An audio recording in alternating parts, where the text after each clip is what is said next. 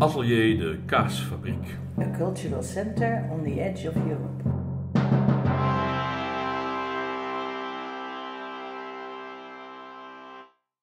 Boa tarde, estamos aqui nas Manadas. Mais uma entrevista para o Festival de Fringe no Atelier de Kaasfabriek.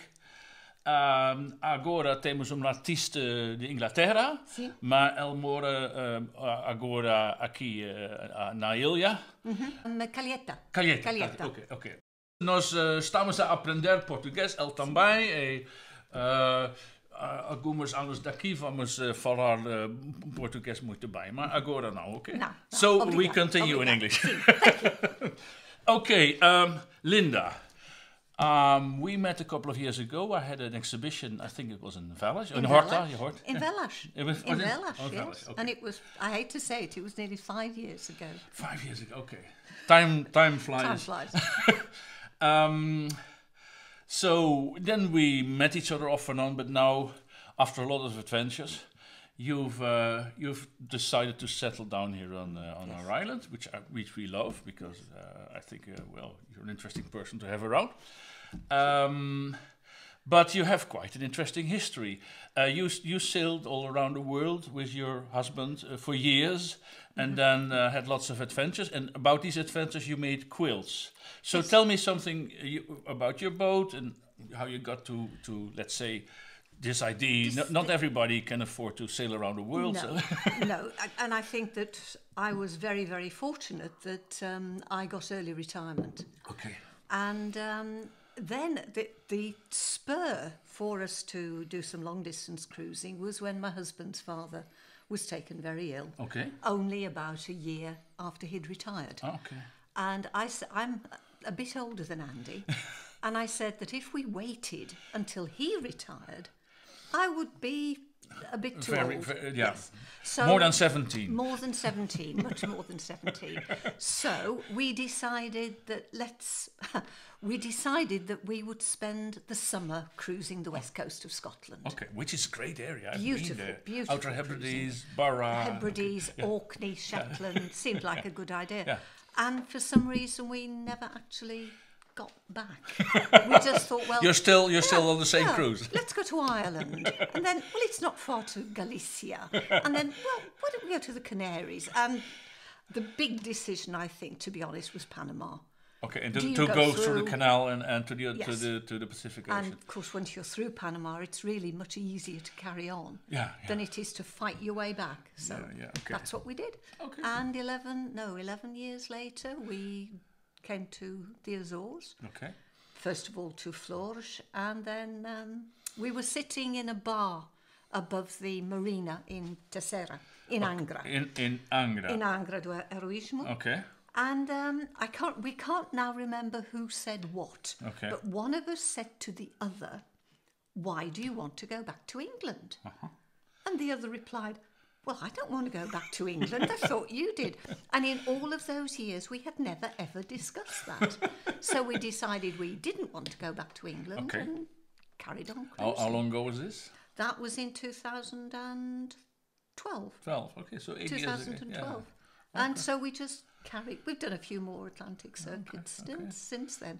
But then 2017 we came back and that was it. And what, you have a little boat, a nice yacht? What is it? She's a Nicholson 35, built Okay. in 1973, so she's an old boat. Oldie, by but many sturdy. standards. Very, very sturdy. Okay. Very sturdy. And she's in the harbour in the marina here? She's in Vellas. Okay. Yes. Okay, so that's well, lots of people that in the end stay here have this background of doing yachting, touring around the world. I came here with an Ostar that went wrong, and I had to retire from it. So okay, that's a nice story. But you did something very special in this trip. You made quilts. Now, first of all, tell me, for instance, women on the Azores and South Europe, they do a lot of needlework and knitting and Crocheting weaving and and weaving, yes. So they might be interested. So tell me something about it, but because my mother was very into quilting, so I know a bit about it. She even had a cat was called Quilty. But tell me something about what's quilting and why did you decide to do it? Yeah, I think it's one of those things where I cannot remember learning how to sew. Okay. Because I was such a little girl when it started. Yeah. So sewing of one sort or another has been part of my life, all my life, certainly for the last 65 years that I remember. So it just seemed illogical for me to think, well, I'm not going to do any quilting on Coromandel. But there is a limit to how many bed-size quilts you can take on a 35-foot boat. Yeah. So the idea of a journal quilt is that it's a snapshot. That's so it's like a bit like it's like a diary, but in quilts of your travels. Yes, which is of course a great monument. So what it is, quilting by two forms. You've got patchwork, which is buying fabric, cutting it up into little pieces, and then sewing it back together again. Yeah. And then you've got the quilting aspect, which is when you put your 3 layers together, and you stitch through all 3 layers. And which 3 layers are these? The top layer, if I use this one to show you. No, this is Ilês das Cabras. What you've got here is the top, which is pieced and appliqued. When you put fabric on and stitch round it, that's what's known as applique. And then you take your 3 layers, your back layer, and then between you can see a white fabric. It's like which a is molten wadding. Okay. A wadding, very thin cotton wadding. And then you stitch all 3 layers together. And the original idea, of course, was to provide warmth. Because the layers are used like a blanket. Like a blanket, yes. But here we're tending to use stitching to emphasise curves, to try and reflect the shape of the water. So you have a kind of cloudy waving lines in the sky and like a wave-like structure. Wave-like structures, and there are a lot of things you can do to emphasise certain things. So that is, as a painter, I can relate to that very much. Yeah, I mean, you might want to use a flat colour and then give it shape and texture purely and simply through the stitching. Okay, so I see you use let's say fabric that already has some structure that is adequate for the image. So here you use cloudy-like structure. This is a cloudy. This is watery. This is a kind watery, of plant green-like or rocky-like structures for the rock. That's right. I try to. I don't buy much fabric because, again, on a 35-foot boat, you simply haven't got. No, you can't. You can't do it. Yeah. So what I find is that a lot of these little journal quilts, the same fabric is used for the sky in a lot of them. Sky is sky. So this is a little painting. It's about A4 or something like that? It's A4 size. They're A4 size. Yes. It's really nice. Is there any specific order that you want to show me, or? Well, I thought what we could do is look at some of those first of all that reflect my travels. Okay, yeah. And then all of these are of the Azores. They're all of the Azores. So one day we must have an exhibition when times are changing. Yes. I'm from the generation that know the Bob Dylan song. So tell me, because especially I saw some of your travel quilts and they're gorgeous. So Well, let's have a look at this one, which is something you hope doesn't happen very often. But as we were crossing Biscay, we got caught out. It was only blowing about 4-7, perhaps gale 8. Yeah. But I'd been on watch, and I said to Andy, "I can hear thunder." Sorry, I can see lightning. I can see lightning. Oh. And he says, "Oh, don't panic." He said, when you hear the thunder, that's when you worry." Well, when I woke him up about 2 hours later, I said, "You can hear the thunder now as well." But this was a lightning strike that I was asleep, fortunately. Well, I think I was. But Andy said that this bolt of lightning, which he could see, seemed to split into 2 above the mast. And one hit the sea on one side and the other hit the sea on the other side. Wow, that's amazing. The rigging turned blue and there were little flames of St. Elmo's fire running. But it can be terrible. All your electronic equipment might be gone. I even know of stories of yachts that were actually blown in two because the stanchions were overheated. And yes. In fact, we took no damage at all. Okay. Absolutely no damage, but it wasn't particularly comfortable. So that is Storm at Sea. That's the story. And you can tell what the You were conditions heaving were too like. when it happened, or were No, you no, just no. sailing on the We were still running. storm We were jib, running. yeah. We were running under the reef Genoa. Because, as I say, the seas were behind us. Okay. The conditions weren't really bad. We're bad, but not dangerous. or Not anything. dangerous. Not dangerous at all. No. We met at Caesarea with Johanna and Adriaan. Once spent about 3 days in a gale 9 force in Bay of Biscay, and we couldn't continue. We heaved to, and we kind of stayed on the outside of the storm, but it was not nice. No, it's not nice. But I think people often say, "Oh, well, what's it like in a storm?" But if you think about it, you never go out in a storm. No, you stay. We always watched videos in the storm. Yeah, watch videos. But the wind, it goes up to 25 and drops back. Yeah. And then it goes up to 30 and drops back. And 35. So, in fact, you're preparing for this as the wind increases. Yeah. And so you'll never suddenly find yourself in the middle of a storm 10.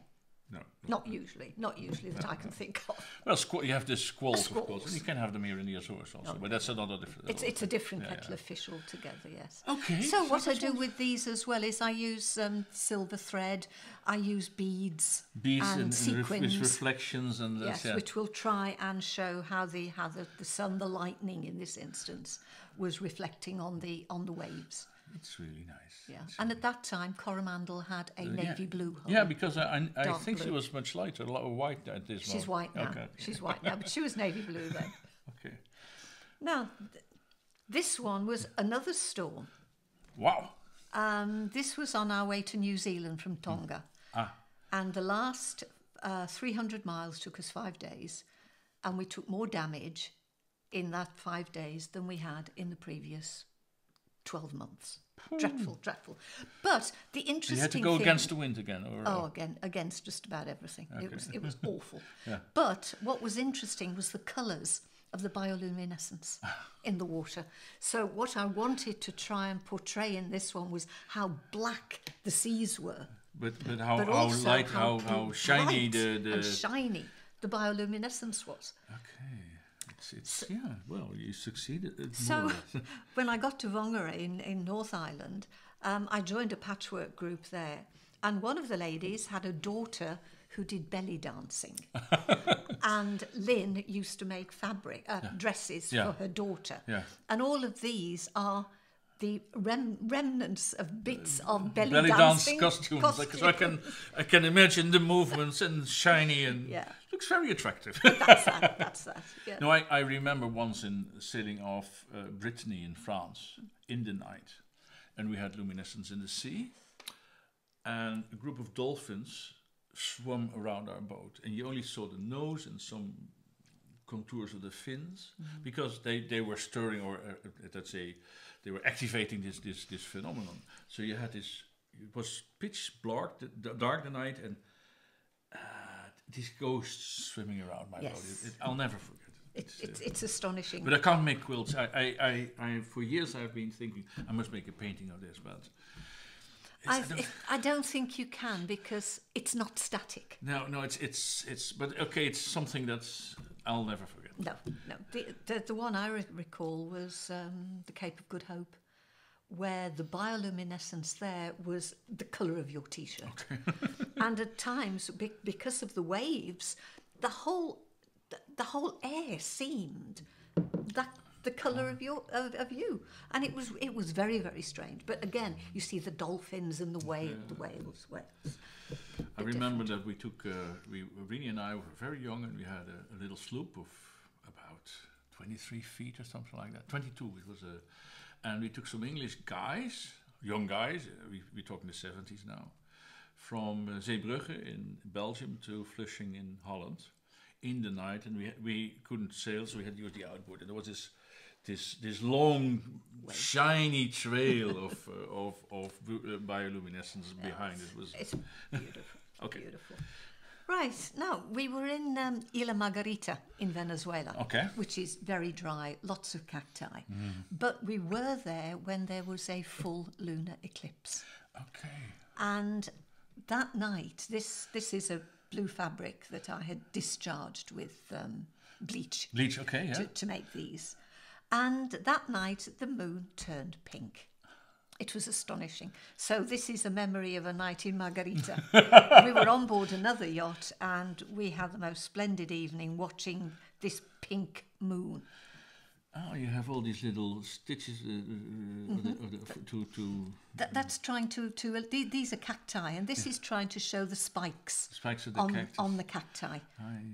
There were several different sorts and a very barren landscape, but even so, it's just a memory of a night, and one that I'll probably never so they're forget. all kind of, you have this kind of peak experience, so a bad storm or a glorious night. A glorious moonlit night, and then later on. So, are you starting to make this the next morning, or is it kind of fermenting in your mind? It's in my mind. Yeah. One of the things is it's very difficult to sew at sea. It's dangerous apart from anything else. I've been trying to do sketching while sailing close to here in Japan, and it's not fun. It's not fun. You can't do it. The other issue is the salt air tends to make needles rusty in no time. Yeah. So, and it can make your fabric salty as well. So I tend to do my design work while we're on passage, and then say, right, this is it. And what I normally do is say to Andy, go away for the day, go and play on your own, and then I will sit down and at least make a start. Okay. So that's good. Yeah. Now, this one I think is interesting because we were in Java and were taken to a palace, a sultan's palace. Okay. And what was interesting about the sultan's palace was that his I suppose the technical term would be presence chamber, where he greeted his visitors. Okay, so kind of meet and greet room. Meet and greet for ambassadors and what have you. But the walls were covered with Delft tiles. So azuleges here. Azulejos. And there were two sorts. There were the blue and white ones, which showed maritime scenes or clogs or windmills or ships in this instance. They were the blue and white ones. Then the sepia, that brown and cream ones. The squid color. Squid color.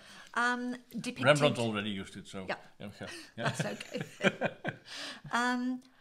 They depicted biblical scenes, like Judith knocking a tent peg through the Temple of Holofernes. And someone was, I know there was one walking along, it was Salome and the head of John the Baptist. But this is my interpretation of the Chiribon ship. I did, in fact, I didn't put it, when I put the label on, I did call it by the Dutch word. Ship.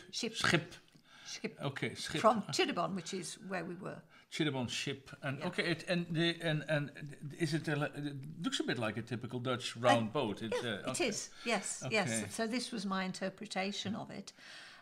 Do you think the tiles were Dutch? They were made. Yes. Okay. And when we spoke to someone about it, the Dutch would send the tiles as ballast. Yeah. But of course, for the people of Java, they were regarded as very highly prized trade goods. So spices would go one way and tiles would go the other.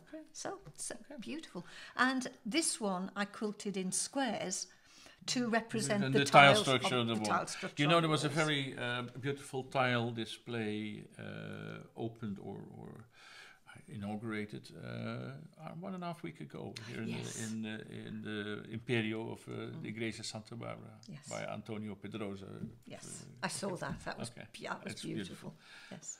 Then, this is another Indonesia. Volcano. This is Krakatoa. Krakatoa, okay. Because our last night in Indonesia, we spent anchored in the old caldera of Krakatoa, and it was a bit quiet and peaceful and calm, and then suddenly the whole thing exploded. Boom! Yeah. Boom! So we sat there, and the interesting thing the next morning was that we were only anchored in 5 meters, which was odd because the chart said minimum of 25. And when we woke up in the morning, the water was crystal clear, but there were lots of bubbles. And when Andy went, he said, I think we better move. Yeah. And he actually had to come back to the cockpit to get some gloves because the anchor chain was too hot for him to hold. So we think, but a very, very interesting. So your boat was almost cooked or something like that? Probably almost. Something that we just didn't think of, but anyway. So the water there were hot water springs or hot water springs underneath. Yes. Funny enough, it wasn't the water temperature. I don't think it was the sand. The sand came on the top of the water and heated the water. Okay. Yes. So well, I remember being in Japan, and we had there the Sakurajima near Kagoshima, the southern province, and it was like a thunderstorm. And the next day, the boat was completely grey with ash, and the streets and the cars, everything. It was, and for people in Kagoshima, it's apparently normal, but it's a strange experience. I'm glad this doesn't happen here. I think we were lucky here because where we were anchored, the wind was blowing the ash and everything away from us. So that was a good job. So I enjoyed that one as well. And then. You saw this? Yes. This wow, is... look at you. This was taken from a photograph that I took when we were watching humpback whales off Ecuador. Okay. And wonderful to see. I really enjoy them. But when the whale is a lot bigger than your boat, it's a bit worrying. It is a bit worrying. I've seen movies of whales falling back with their back on the boat, and of course it's you can say goodbye to your boat when it's there's nothing you can do, and there's nothing you can do about it. And I always laugh when I see instructions for whale watching boats that you must stay whatever it is 500 meters from the whale. I think it's 15 meters or something. And you can only approach them from the back. And that's right. Well, nobody tells the whales to keep away from your boat. No, that's no, and it even holds for dolphins. You're officially supposed to be keep a distance from dolphins, but any sailor knows that the dolphins come to your boat and enjoy. Right, I've had a group of dolphins for 10 days around my boat on the Atlantic Ocean, and they're right under your bow, under your bow. But when they choose to do so themselves, I think. But yes, so that was the most lovely day, and I think what I liked about this one is that this whale is sort of saying yes.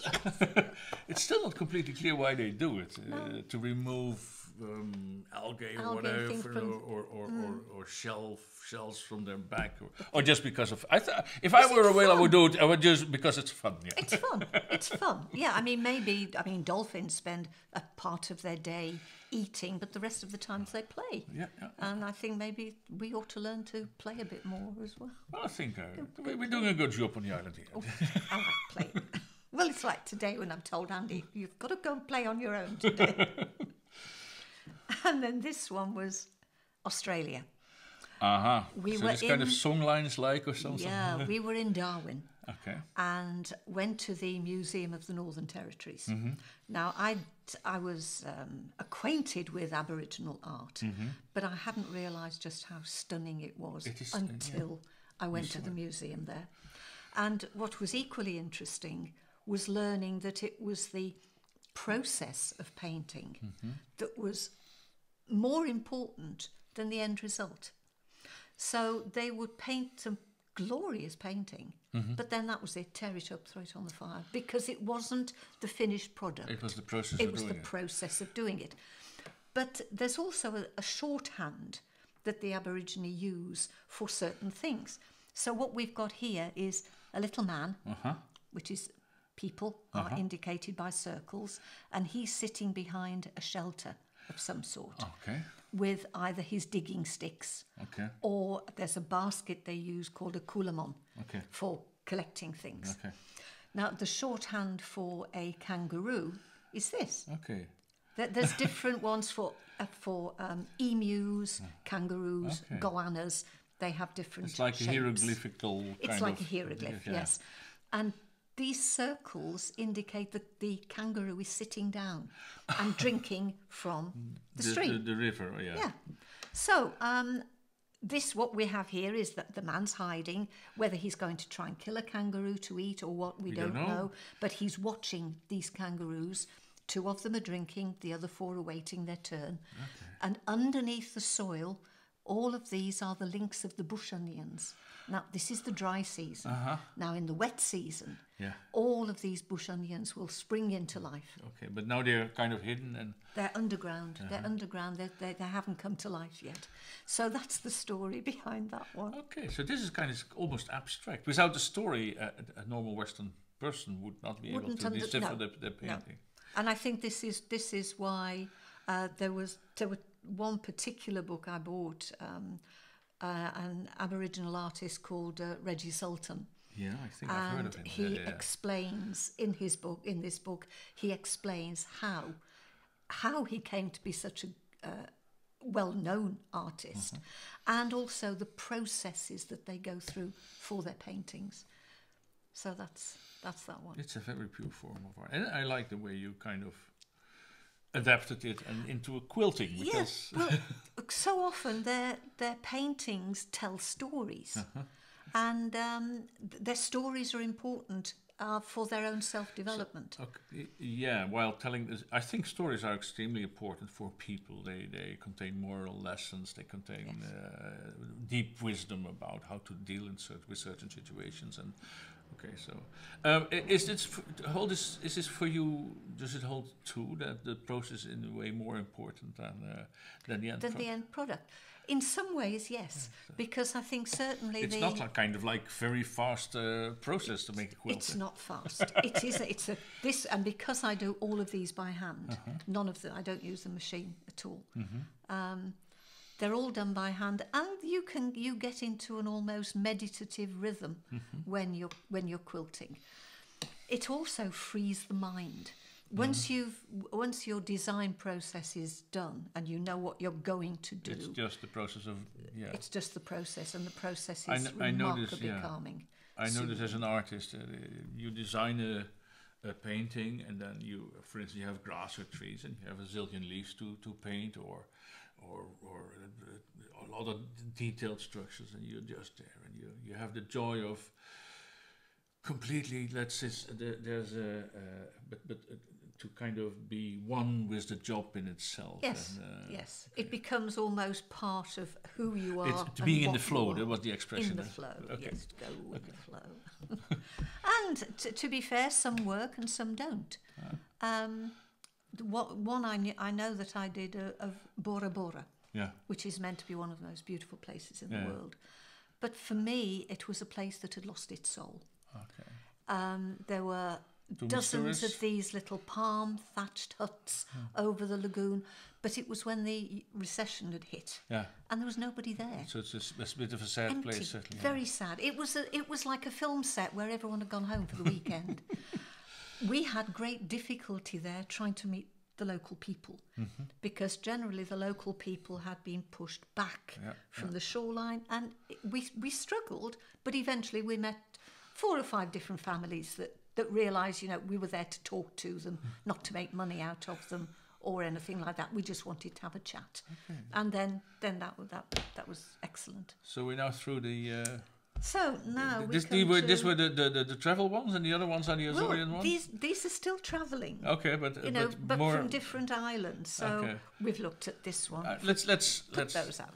Those out. Yeah. So we've looked at this one. This is the Ilhéus das Cabras. Ilhéus das Cabras. Which I think is one of the iconic views from Angra, or from from Angra. I know it, but me being from São Jorge, I have other iconic views in mind, of course. But okay. So, if we do them this, you'll recognise that one. Yeah, which mountain is that? I wonder which mountain that is. So this is a view from São Jorge, I guess. No, I'm afraid this is from Horta. From Horta. This is from Horta. Okay. I'm always wrong, No problem. So what we have here are the hortensia. We've got the scarf around Piku, and then the cloudy general structures cloudy structures and grasses and in the fields. And what I've done here is to try and emphasise how the shoreline is broken up and rocky and. So we've done that. So that's. So I like your solutions, because it's a kind of here you have these kind of stitches in a little asterisk to Yes. suggest the leaves of the plant itself. Here you have the whole flower for that. Here you have the same stitch to. I've written a book about painting, and those things interest me. People can use the same kind of stroke rhythms or hatching patterns Yes. to suggest different structures. Yes, yes. I mean, if you think about it, all of this is most of the quilting is one stitch. Okay. It's a running stitch. Okay. But the way you use that running stitch, the colours that you use, can emphasise shapes, styles, textures, if you wish. Okay. Now, we then had another storm. Now, this is Storm at Sea 2. But here you see, this was after we'd had Coromandel painted. Oh yeah, it has the white. And this was one where we did heave to in a severe gale 9, storm 10. But trying to... Brilliant blue skies and sunshine. I know, I've been in the most bad storms, but it's basically a trough after a depression, and the worst winds come out of that. Yes. But this is gorgeous weather, and they are struggling to stay alive. Yes, so that's that one. Now, this one again is... Don't let me guess, because there's so much... that again is Fayal. Okay. Because near Pedro Miguel, on Fayal, we saw a windmill, and I said, "Yeah, that's what I'll do." For you had fabric viscose already imprinted on. So. Well, I think Joanna has got my best Vacas de Velas, which is the one with the cows and the Morning Glory and the walls. I've seen it. It's gorgeous. Yeah. Yes. Well, I gave that to Joanna. Now, you know what this is. Actually, I was swimming in the bay 4 days ago, and it suddenly... luckily, I was wearing my diving suit and gloves, but I was swimming in the midst of those. I didn't touch them, but that was pretty scary. Well, I think the last 2 years, there have been plagues of these, haven't there? No, well, not for us, not the last 2 years, here. because we maybe 10, 15 years ago already, we sailed from Saint-Georges to Lages, and in every square meter on the whole trip there were 1 or 2 at sea. So sometimes you have these I'm not sure. They come and it's. I don't know why, but I know last year. Sometimes there's much more than others. Yeah. Last year was particularly bad, and I know there was one day in the beach in Praina, Angra, that it must have been 4 or 5 meters of the beach. Just completely covered in this thick, and then they were out to sea as well. So that's good. You will recognise this one, I'm sure. Is this on top of the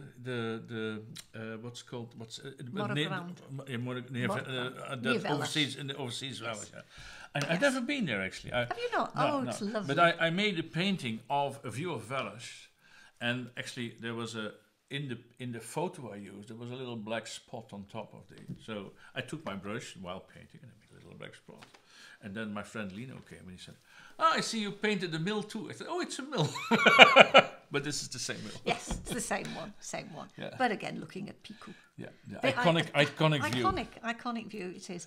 Andy says that I do use artistic license, and Andy says the only way you would get that view with the strip of the Canal de Saint-Georges would be hanging in the air. If I was about 20 feet tall. But isn't the volcano God's gift to visual artists? Oh, definitely. Because with the diagonals and it's such a beautiful. When I came here, the only volcanoes I knew in art were the views of Mount Fuji from Hokusai. And Donald Duck, with a proverbial volcano with a torus of clouds around it. But I never realized how imposing they are and how great they are to make images of. They are just there and they dominate landscape. That's all there is to it. And here's another one of Pico. Yeah, I see it. And now this is Relámpagos de Pico. Okay. 2 or 3 years ago, someone took... Actually, this is from someone else's photograph. Okay. But they took a photograph of a lightning strike at the top of Pico. Okay. Which I thought was... And I thought, I've got to do that. And so what we have here is the lightning. Black sky above, but dark blue behind. And then here you've got the lights of the Madalena settlements and the settlements. roads and yes. So that's Relambacos do Pico. Okay. And another iconic view, but this one is Flores. The Rocha de Bordeaux. Rocha de Bordeaux. I've been to Florida, but I don't know that. It's on the southwest corner as you go round towards Vagegrande. Okay, Yeah, okay. I've been on that road, but I don't remember. And can you see it from the road? Or? Yes, yes. Yeah. It's. I think. I mean, as well as being interested in lots of other things, I'm interested in geology, and these are organ pipes. Oh, basalt. is that the? Yeah, I know that. I know. That. I did not recognize it completely because it's like the basalt they have in Ireland. It's basalt. It's basalt in. And, it's like the Devil's Cause. No, not the Devil's Cause. The Giant's Causeway or the Fingal's Cave on Staffa. It's the same kind of Kilt structure. Rock on Skye. Oh, okay. So it's basalt. I think you abstracted a bit too much from. But now I know what you. Now you know what it is. No, because I've done a book with watercolors on Flores. Ah, yeah. And actually, it's out of print now, but we're planning to redo it and to reprint it, maybe. But in this summer, we'll do not. It will be difficult to sell it to the tourists because there are no tourists. Aren't any tourists. Okay, No. Okay. Yeah, Okay, Flores, so that's, and then this last one which I bought is, it is called Benvindo Gaston. Do you remember Hurricane Gaston? Yeah. 2-3 years ago. Yeah. And I know Andy was away, and I was on Coromandel on my own. Here in Angra. In Angra. In Angra. In Angra, it was a hurricane. Yeah. And whether it was. Well, technically, of course, because it's outside the tropics. It's not a hurricane, although nobody tells it that it's not a hurricane anymore. It was rather rough. And the one we had last year, what was it called? Lorenzo was pretty aggressive. Very aggressive. Well, look what it did to Flores. The whole port went. Yeah. So this is hello, goodbye, Lorenzo. This is hello. Hello. Welcome. Benvindo Gaston. Okay. But do you know the road that goes from Angra up towards Montbrazil? Yeah, I know. Where you have all the trees. Yeah, this is a walking film predominantly. I think. Yes. I mean, maybe you can go there with a car, but people. Yes. But there's a great walk around the Beautiful. Yeah. So these are pieces of the bark of the platanos. What I did with them is soak them in water overnight and then press them between to flatten them, to make them flat. And then I cut the shapes of the leaves to mimic the platanos, and then fixed the whole lot under net, and then quilted it sideways to show them the rain. This is a kind of quilting 2.0. Yeah, but it's another story. Yeah. So sometimes the journal quilts are precise moments in time, and sometimes it is a sentiment. Sometimes they're stories of what happened. We were in the United States, and in a ditch, I found a lovely little Christmas mug. Okay. And I, of course, took it home with me and did it. And it was during Gaston, I had left the mug on the draining board on the boat. Okay. And she healed so much that it fell off and broke the handle off. Oh. So that's another story that goes with the story, if you like. Okay, I think these ones are finished with a ribbon or something like that. Yes, that is. You're going to do black. this too, or this is still work to be done? I think that at this stage, I wondered what I was going to do with them. Because those like that, I have 120. 100. I was asking. This is probably not all that you have. No. The pile is this size. Okay. I have 120, and my idea was to group them together and perhaps have all of January or all of February as wall hangings in their own right, rather than have them all sitting in plastic bags. So that is something that now we're in Calheta. Now that I'm going to have a sewing room to myself, this is Plan B. So you could make a giant quilt out of all of that. I could do. I mean, you'd probably cover your roof. But it's something that I think most people have a creative streak. I simply use fabric and thread and needles. in order to express it's the outlet for my artistic expression. Okay, well, Linda, it was a great for you to share all these experiences and these beautiful little works of art, and with any artist you kind of get a glimpse of somebody's soul when you look at their work. So I really appreciate you, and especially with all the explanations. Some of them are so abstract that without the explanations they are difficult to fathom. Yes. Some of them are really, really easily readable, but they're all great. So thanks a lot. It was a nice interview. We at someday we'll organize an exhibition of your work in Atelier de Kaasfabriek. I hope you have a lovely time on our island, and I hope we do a lot of interesting things in the near future. I hope so. Thank you very much, Peter. Thank you. Okay.